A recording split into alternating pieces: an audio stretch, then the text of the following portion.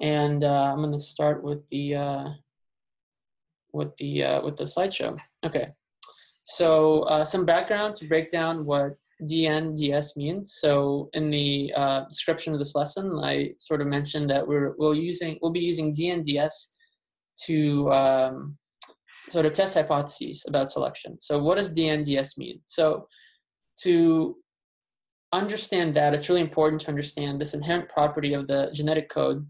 And this property is that some nucleotide mutations result in changes in the amino acid sequence, and some nucleotide substitutions don't.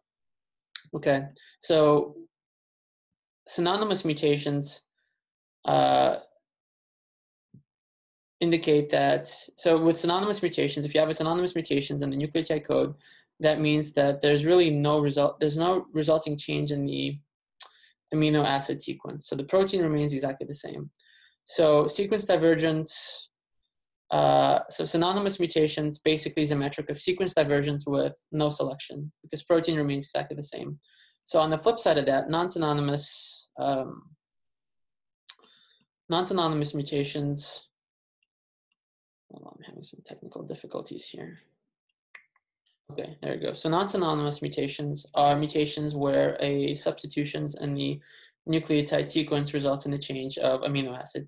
So non-synonymous mutations essentially provide a metric of the conservation of protein sequence in the context of neutral changes, which is estimated by the synonymous mutations.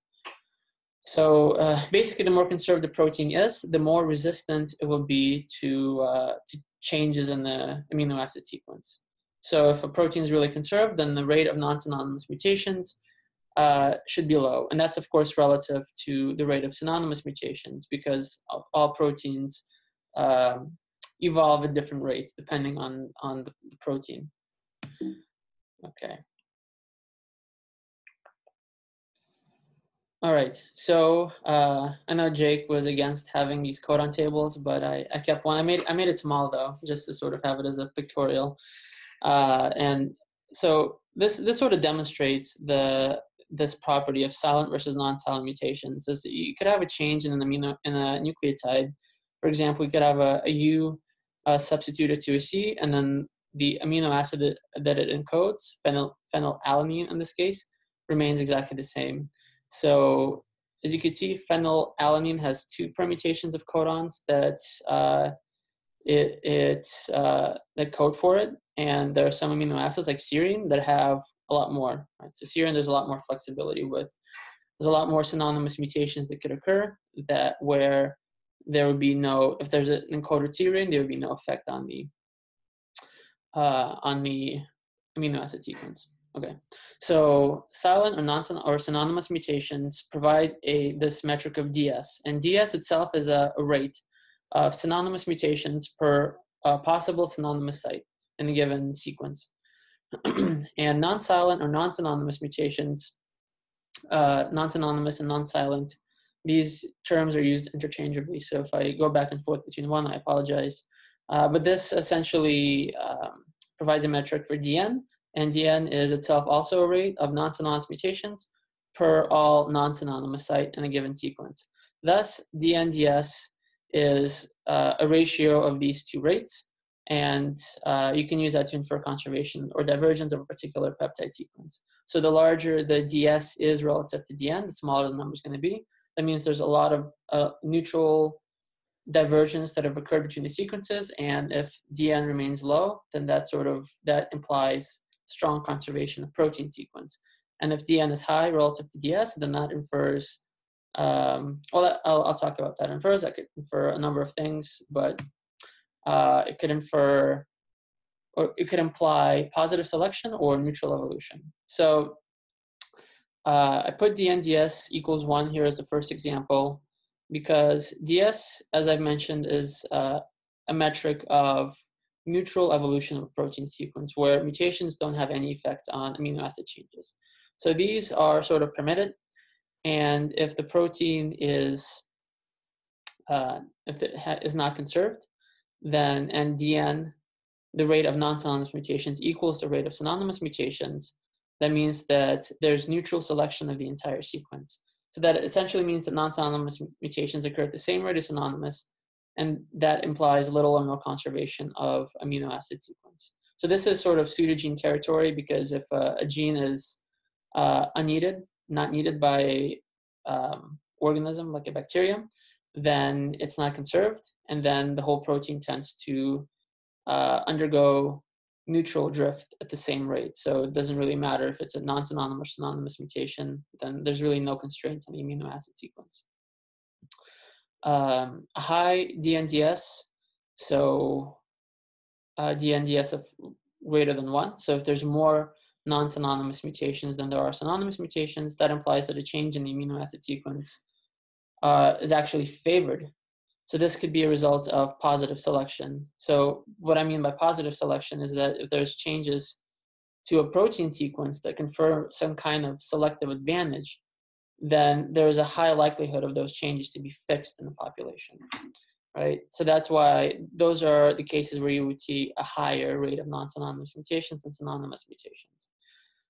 If you have a low DNDS of lower than 1, then that implies purifying selection. So in other words, substitutions that result in some kind of amino acid change are resisted and removed from the population over time. So the sequence is essentially purified. So by the way, I should mention that if you are one of 2 learners here and you'd like to ask a question, feel free to ask a question in the chat. I'm not seeing the chat right now, but I'm sure that I'll get notified if there's a question in the chat.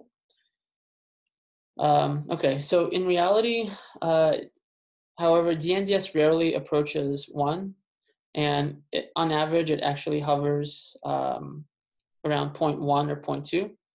And values that are elevated above 0.3 or 0.4, for example, already indicate neutral or positive selection. I took this figure from a paper that I really like, where they were looking at endosymbiotic bacteria that are evolving inside of, I think it's the stink bug.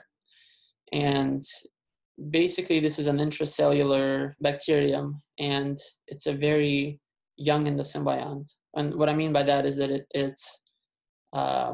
it has been evolving within the host for a relatively short amount of time. So what we see in that case is that what you see in endosymbiosis is the genomes tend to get small fairly quickly. But if you catch a genome that is from a very young endosymbiont, then the genome really hasn't had time to reduce in size, but you already start to see that a lot of the genetic inventory that's encoded by that bacterium is unnecessary, and it's starting to undergo neutral evolution. So you start getting a lot of pseudogenes formed within the genome, and that's what this figure is showing, is that you see that they sort of drew a line at DNDS of 0.3. So if you imagine that anything here that's orange are genes that are predicted to be evolving neutrally, and then genes that are with the lower DNDS are genes that are fairly conserved.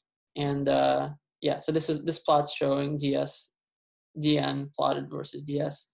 So basically, any position on this scatter plot indicates a DNDS. So anything that's sort of in this quadrant has a higher rate of non-synonymous mutations, and then anything that's lower has a lower rate of non-synonymous mutations. So yeah, so this is, and I should note that when I talk about DNDS, this sort of implies a pairwise comparison of 2 genomes. So what they've done here is they've taken the endosymbiotic genome and they've compared it against a free-living relative, free-living bacteria. And in that case, free-living bacteria aren't really considered to keep pseudogenes around for very long. But this one apparently has tons of pseudogenes. Actually, about half of the genetic inventory encoded by this endosymbiotic bacteria is made up of pseudogenes, which is really cool. But the free-living relative barely has any pseudogenes. Maybe 1 or 2 that have been predicted, but that's unclear whether they're actually pseudogenes. So yeah, moving on. Okay, so I think this is a, it's also important to be aware of the limitations of using DNDS to evaluate selection or to do comparative genomics. So I put 4 points here. So this idea of non-synonymous and synonymous mutations can only be applied to coding sequences. And by coding sequences, I mean that the nucleotides are first transcribed into mRNA and then read by ribosome into protein sequence. So synonymity implies dependence of a protein sequence on the nucleotide sequence, and can thus not be applied to non-coding sequences like rRNAs, tRNAs, and tmRNAs. So these aren't ever translated into proteins. So DNDS is not appropriate for comparing these sorts of sequences. Another important limitation is the fact that as sequences diverge through neutral drift and DS increases, at a certain point, all possible synonymous sites have been acquired, have acquired mutations, and you start getting back mutations. Sort of, you start seeing, you could see that there's a possibility of nucleotides sort of by random chance reverting back to what they were originally, and this could result in artifactually lowering DS, so resulting in an apparently low rate of synonymous divergence that's really not accurate. On the flip side of that, if you're comparing close strain variants, you might see sequences with just a few substitutions. And calculating the NDS values from those can also result in artifactually an erroneous number. So, or an apparently elevated DNDS values because DS is so small or so close to 0. So, and as we'll see later on in the demo, PAML really doesn't really do a good job of dealing with those. Masking is another limitation. So masking occurs when you have only a small part of the sequence that it's evolving differently from the rest of the sequence. So this can occur in multi-domain proteins or in transmembrane or porin types of proteins, where, for example, in the porin, or you can have most of the transmembrane hydrophobic regions under very little functional constraint, but the exposed loops are very constrained. So the amino acids that are encoded on those loops are very constrained and very conserved, and may even be undergoing positive selection. So if this is occurring, but you're looking at DNDS globally averaged over the entire sequence, those really short regions that are under strong purifying or positive selection can be masked or not seen. Yeah. Okay, so I think it's time I start talking about PAML. So now that we talked about the limitations, I think it's sort of good to get into this program, and then there's going to be a short tutorial after this on PAML, actually on just one aspect of PAML. So I recently started using this package to do comparative genomics between strain variants. And yeah, PAML actually has a lot of really cool things that it does, including estimating synonymous and non-synonymous rates and testing hypotheses concerning DNDS. So these first 2 points that are highlighted is what I'm going to cover in the demo. But it also does a lot of cool things like various amino acid-based likelihood analyses, clock models, that's really cool, ancestral sequence reconstruction. So all this cool stuff. And it comes with a bunch of programs for doing all those things. I'm still learning a lot about this program. CodeML, this is what we're going to be going through with the tutorial. And CodeML is basically like BaseML, so these two programs sort of go hand in hand, but CodeML is optimized for amino acids, for protein sequences. Okay, so there are basically 2 types of files that you can provide to PAML, sequence data file and tree file. And I'll talk in a few slides about what a control file is. But basically, you just provide the control file, and the control file holds the paths to the tree file and the sequence file that you can provide it. So the sequence file must contain a codon alignment. That is an alignment that represents nucleotides arranged in triplets as they code for amino acids. So the codon alignment is what's used as the input to CodeML. And in the tutorial, we'll go over how to make a codon alignment. But you'll need two files for this. To make a codon alignment, you need a protein alignment, and you need another FASTA file with nucleotide sequences, where each nucleotide sequence corresponds to a sequence in the amino acid alignment. So once you have those two files, you can use this Perl script, pal_tunal.pl, that comes with the PAML package. And if you give it those two files, the protein alignment and the nucleotide sequences, you can generate a codon alignment. This is what a codon alignment would look like. So this is actually, I recently found out about this program as I was actually researching stuff for this presentation. I've never heard of DNA Tagger, but this is apparently a really cool tool that allows you to visualize nucleotide alignments arranged in codons. So it's important that the nucleotide sequence is paired with an amino acid file, because pal_tunal back translates the protein sequence and constructs an alignment based on that. So because of the codon degeneracy, it's impossible to unambiguously predict codons for each amino acid, because there could be more than one. And without some sort of open reading frame as reference or nucleotide references, regular aligners don't generally align nucleotides into codons. As far as I know, there could be some aligners that are optimized for that, but I generally use muscle for all my alignment needs, and I use that to make the protein alignment, and then I just provide the protein alignment to pal_tunal along with the nucleotide sequences, and then it back translates, and then it makes a codon alignment. So this sort of shows the errors that could occur if you just try to align DNA sequence without a protein alignment reference, and sort of you lose track of where the codons are, and you get weird single nucleotide insertions like this, right? So you want to provide a protein alignment and then back translate from that. So another possible input into CodeML, and one which actually won't be covered in today's demos, is a phylogenetic tree. So these phylogenetic trees are typically provided in Newick format, and it's provided as Newick format to this program as well. So if you provide the sequence file and a phylogenetic tree, that offers a very powerful approach that PAML can make a lot of really cool, run a lot of cool tests with that. I haven't really perfected that part of the pipeline yet, but I hope to soon, and as I do, I'll hopefully be able to offer some tutorials on that as well.